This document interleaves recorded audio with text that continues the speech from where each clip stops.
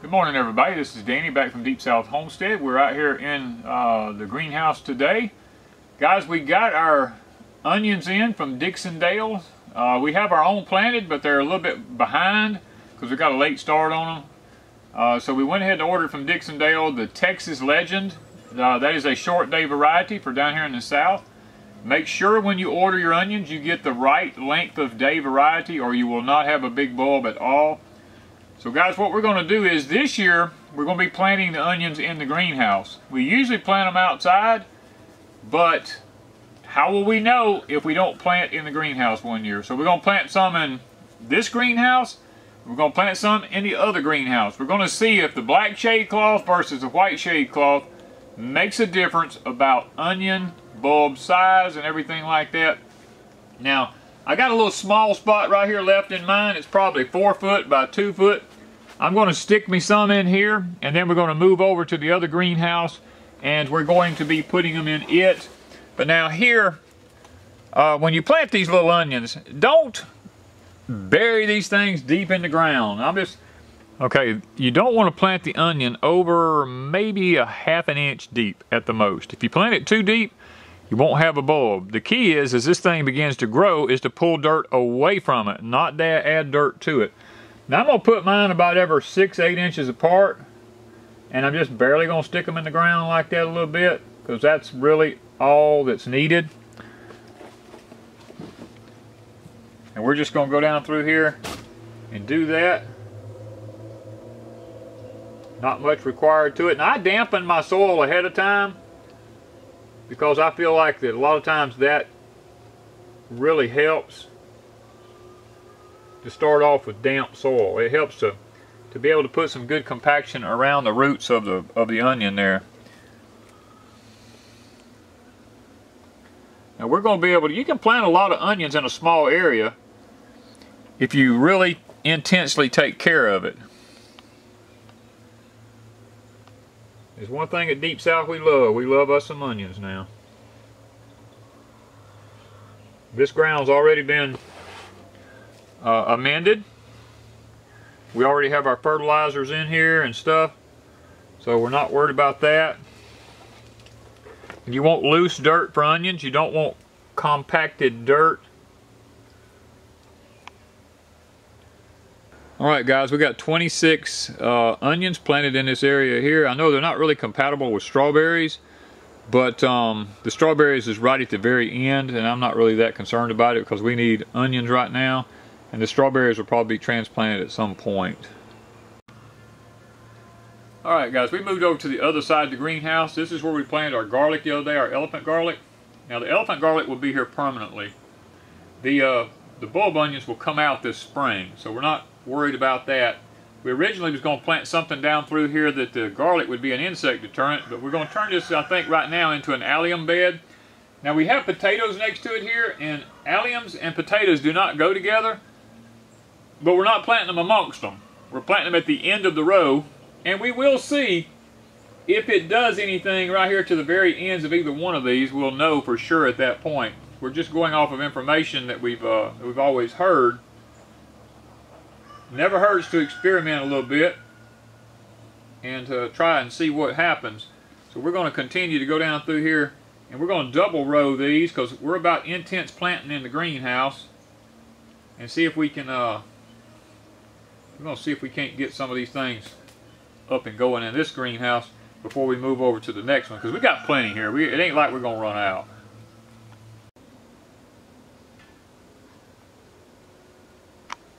Alright guys, we've moved over to the other greenhouse. The English peas are doing wonderful here. I mean, you can see the little peas that's already forming on them here. Looks like we're, looks like they're going to be okay. I pull around through here and look. I mean, I got peas everywhere. The blooms are starting to come on them. Now, I will say this.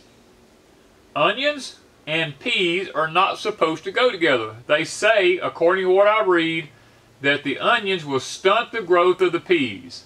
Well, guys, I have found so much stuff I've read to be inaccurate that the only way I'm going to know for sure is if I just go ahead and plant these in here. I've got 60 something planted in over here, almost 70 planted in the other greenhouse. So I'm going to go ahead and take one bed here, and I'm going to try the onions down with this bed, and I'm just going to see. If it stunts them, then I will say what I read online is true. I don't take everything I read online as the gospel. I have to experiment with it, I have to try it, I have to prove it in order for me to be satisfied with it. So we're going to plant these, and they're out away from them. And guys, the English peas, green bees, whatever y'all call them, different people call them different things from different places. They won't last probably a month in here, or maybe a little more, unless they are like the other greenhouse, unless it just magically just keeps growing and producing. So by the time these get up a little size to them, these should be ready to come out of here, unless by some miraculous reason these things just keep going and producing. But then if that's the case, then it's a myth about onions and peas not working together. So follow along with us on this experiment, and let's just see how it works. We're going to see if that's actually true or not. Alright guys, we've moved over to the other greenhouse. The English peas are doing wonderful here. I mean, you can see the little peas that's already forming on them here. Looks like we're, looks like they're going to be okay. I pull around through here and look. I mean, I got peas everywhere. The blooms are starting to come on them. Now, I will say this. Onions and peas are not supposed to go together. They say, according to what I read, that the onions will stunt the growth of the peas. Well, guys, I have found so much stuff I've read to be inaccurate that the only way I'm going to know for sure is if I just go ahead and plant these in here. I've got 60 something planted in over here, almost 70 planted in the other greenhouse. So I'm going to go ahead and take one bed here, and I'm going to try the onions down with this bed, and I'm just going to see. If it stunts them, then I will say what I read online is true. I don't take everything I read online as the gospel. I have to experiment with it, I have to try it, I have to prove it in order for me to be satisfied with it. So we're going to plant these, and they're out away from them. And guys, the English peas, green bees, whatever y'all call them, different people call them different things from different places. They won't last probably a month in here, or maybe a little more, unless they are like the other greenhouse, unless it just magically just keeps growing and producing. So by the time these get up a little size to them, these should be ready to come out of here, unless by some miraculous reason these things just keep going and producing. But then if that's the case, then it's a myth about onions and peas not working together. So follow along with us on this experiment, and let's just see how it works. We're going to see if that's actually true or not.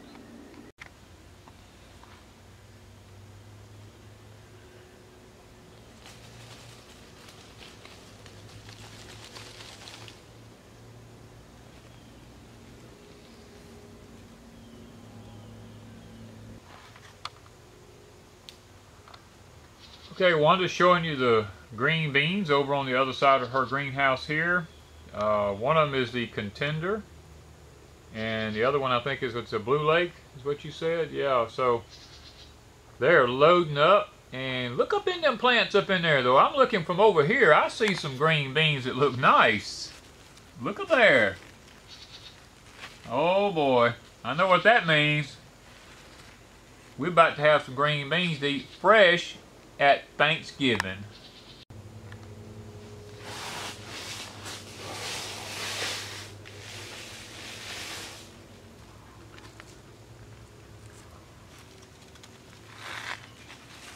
I think you got to pick snap beans, don't you? Yeah, look at this. Look at that. Oh my word.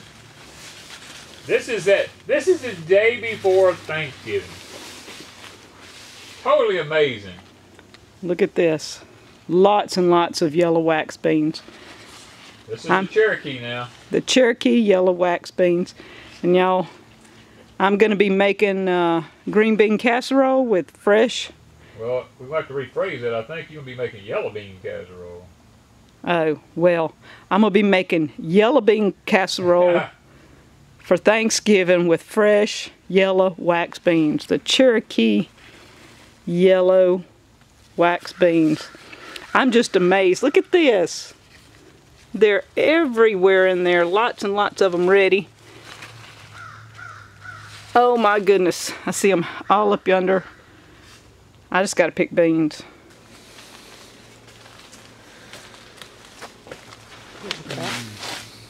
Isn't that gorgeous? Look at that. Them things must be 8 inches long.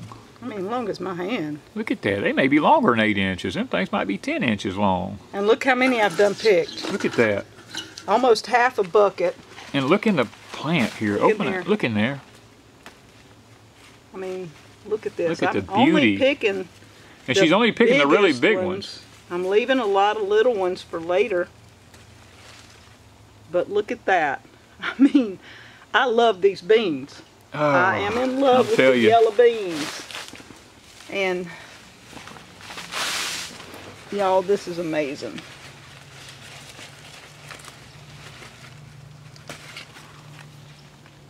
Wow. About to wind it down. I'm almost to the end of them. We're about to the end, but look right here. Look Isn't at that amazing? And even with the what'd you call them? The yellowtail, The swallowtail butterfly. swallowtails. They've eaten my leaves awful, but I'm still getting beans. You gotta have plants to have beans, though. Yeah. This ain't no place for the swallowtails. I mean, even though they got in here. They love the beans. Some on the back side over here, I see. Look at that. Good Lord have mercy. I mean, this is awesome. Guys, wind's blowing. It's cool in here. Feels nice. Look, hanging up under the bottom right here. And I picked them leaves up. Look at the leaves keep getting in my way here. Look at that. I think that one. Look at that one. No, that's two. That's two. One of them there is it was 8 to 10 inches long. Good Lord. They're Big old long. beans. Look, laying off over here. This one here's laying off down in the dirt there. And that's probably all of those. Don't you look at the size. I got big old fingers. They're as big as my fingers. I know, isn't that awesome? Look at that. Look how long. Straight, not all whacked up. I mean, beautiful. And look at this, y'all. Look at that. Tomorrow is Thanksgiving. And we're going to have a yellow bean casserole instead of a green bean. It's going to be a yellow bean one. Casserole. Amazing. And the taste is just phenomenal. Danny just walks by, put some on the cabinet the other day and ate several of them. They're just awesome. And yesterday I picked a few, probably about maybe this many. I don't even know if you picked that many yesterday. About that many. Did some bell peppers and some bacon. Fresh peppers out of the greenhouse. Yeah, out of Danny's greenhouse. Some fresh peppers. It was the roaster peppers. And I sauteed these things down and they were amazing. And we still got this many today. Isn't that awesome? That's awesome. That's enough there to eat several meals. I think so. Look at that. So guys, let me tell you something. Growing in a greenhouse is definitely where it's at. Who would have thought in November that we would have English peas with little peas on them like here? We've got blooms and peas. I got to come in here with the liquid phosphorus and dump it to it. I do that whenever I start pushing them now. Now's the time to start pushing them. Now they produce their own nitrogen. But things like phosphorus and stuff like that, they need that. And the color is a little lighter than what I would like on the leaves. I mean, you can see here, that's a little lighter color than what I would like to see a leaf. But you know what? I'm not going to complain, guys. And we had a few weeds. I mean... Yeah, but weeding this is no comparison to weeding a garden. No. I mean, there's not hardly any weeds in this. It's just... I mean, this is fantastic. We love it. We love it. I mean, I'm telling you this. I mean, you can go along here. I mean, you just pull up the little weeds. Or just a few here and there. You know, I mean... Look at that right there. You would have never had just that in an outside garden. Okay, look. I just found it. My first squash. This is a yellow straight neck squash, I believe. Y'all, if I have squash in this greenhouse over the next couple of weeks, I'm going to be so excited. Isn't that awesome? And look up here. Tomatoes already on this tomato plant. There's 1, 2, 3, 4 big ones and 3 or 4 small ones down there. 2 there. One of them's taken a little bit of color, so it's been there, and there's one behind it. I don't know if you can see it, but there's one back in there. Right here, several in there. Back there. Y'all, this tomato plant here is doing awesome too. Well, guys, I don't know what I could say. I don't know what I could do that would encourage you any more to get a high tunnel, a greenhouse. Grower Solutions is got the Black Friday sale coming up. Go check it out.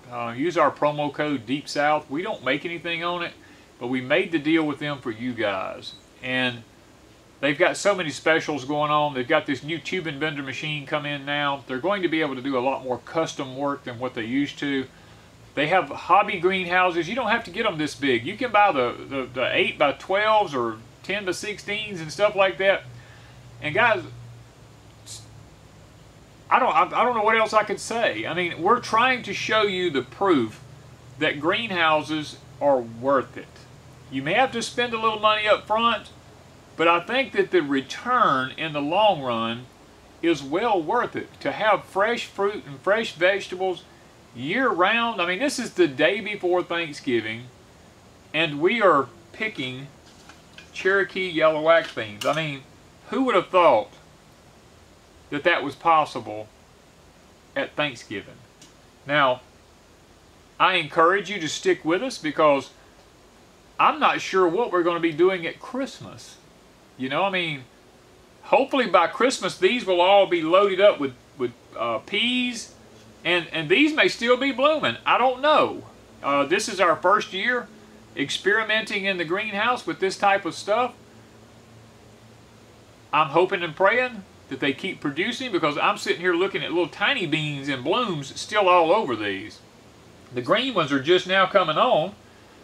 The potatoes in here, I mean, how cool would it be to be robbing new potatoes from our potato plants and English peas at the same time at Christmas? Have you ever done that? We haven't. I think it's quite possible that we might be able to do it. And if we can, guys, I don't care what it costs. To me, that's worth it. You know, just to be able to enjoy fresh fruit, fresh vegetables at the touch of a fingertip. Now, does it take work? Yes, it takes work. I mean, we have to come out here. This doesn't just magically happen. I mean, it has to be nourished. It's just like children when you raise them. They've got to be nourished. They've got to be fed. They've got to be cared for. They've got to be cleaned. Plants have to be done the same thing too. And they got to be kept from the elements. And with the world we're living in today, Ms. Wanda's right. They've got to be kept from the elements, just like a child. If you don't prevent them from some of the wickedness in this world, they'll turn out to be just like the world. These plants, we put them in a controlled environment in here, and guys, they don't get the harshness that the plants outside do. And the fact that they're producing as well as they are proves that it works. So go check out Grower Solutions this Black Friday, the day after Thanksgiving. And guys, so it's going to go till Cyber Monday. And guys, if there's any way possible you can make it happen, I think you should make it happen, because it might very well be what keeps you going through the future. And a lot of people up north go, well, we can't do it up north because it's too cold. I got friends in Illinois right now that have greenhouses up there and they grow all year long in theirs. So it's all about figuring out how to do it. And that's what we're doing here at Deep South Homestead. We're just figuring out how to do it. So thank you guys from Deep South Homestead.